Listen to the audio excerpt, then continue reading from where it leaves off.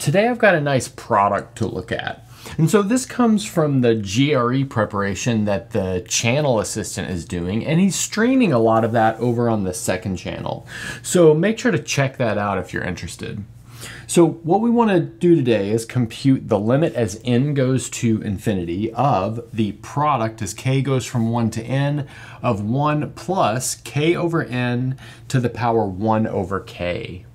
And we're going to use the following tool, and that is the natural log of 1 plus x. Well, that's the antiderivative of 1 over 1 plus x. But then we can expand 1 over 1 plus x using a geometric series. That's going to be the sum as m goes from 0 to infinity of minus 1 to the m, x to the m. That's because it's a geometric series where the common ratio is negative x. And then we can take term by term antiderivatives, leaving us with the sum as m goes from 1 to infinity, minus 1 to the m plus 1, x to the m over m, where I've done a little bit of re-indexing. So the takeaway here is we've got this nice power series expansion for the natural log. Okay, so now let's jump into this limit of the product that we're trying to evaluate. Okay, so generally when you're working with a big product like this, you want to change it into a big sum by taking a log, and that's exactly what we're going to do.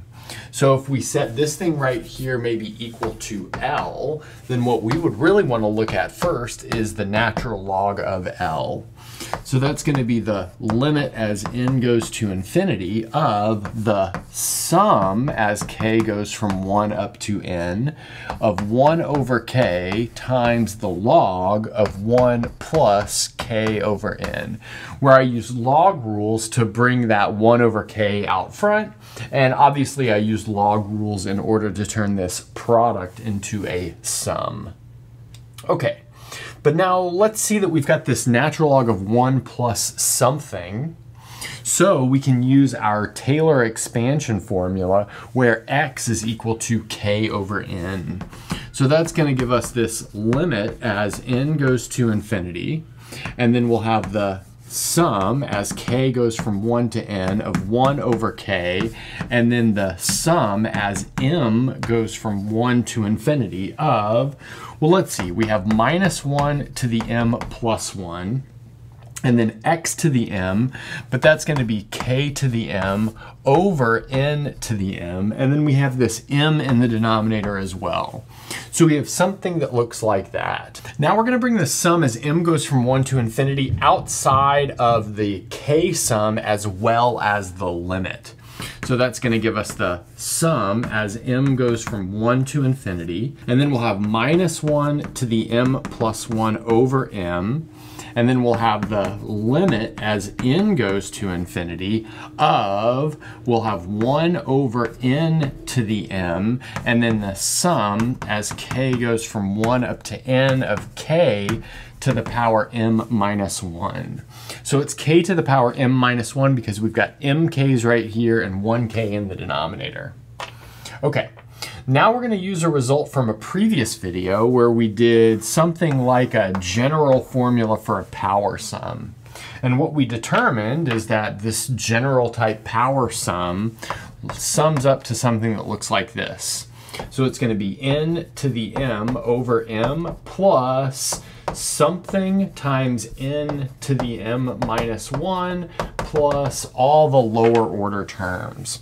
And I'm actually not interested in the lower order terms here because notice I'm putting all of that over n to the m. So when we divide by n to the m and take the limit as n goes to infinity, all of these lower order terms will just tend towards 0. So let's see, all of these lower order terms will tend towards 0 when we take into account that we've got n to the m in the denominator, which means we're left with n to the m over n to the m. That cancels down to 1. And we've got this one last copy of m in the denominator, which we can combine with this m. So that leaves us with the sum as m goes from 1 to infinity of minus 1 to the m plus 1, and then we have m squared. And then all that's left is to find the value of this sum. So in the last board, we determined not our limit, but the natural log of our limit was the sum as m goes from 1 to infinity of -1 to the m plus 1 over m squared. Now we need to determine the value of this sum. So this suspiciously looks like the sum of the reciprocal of the squares, which we've calculated on the channel a few times in the past. So perhaps we can use that result to finish this whole thing off. And let's just recall that result real quick.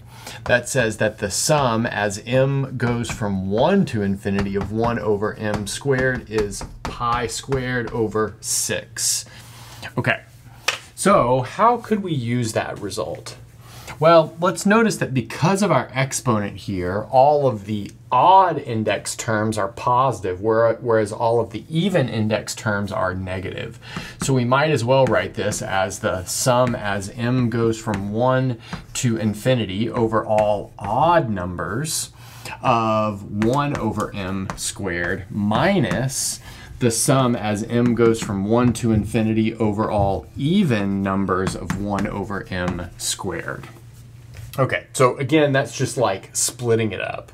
Okay, but now I'm going to do a trick, and that trick is to add 0.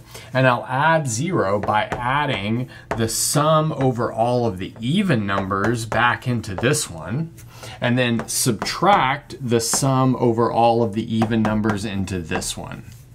Okay, so that's clearly adding 0. And that'll leave me down this column as just the sum over everything. So m equals 1 to infinity of 1 over m squared.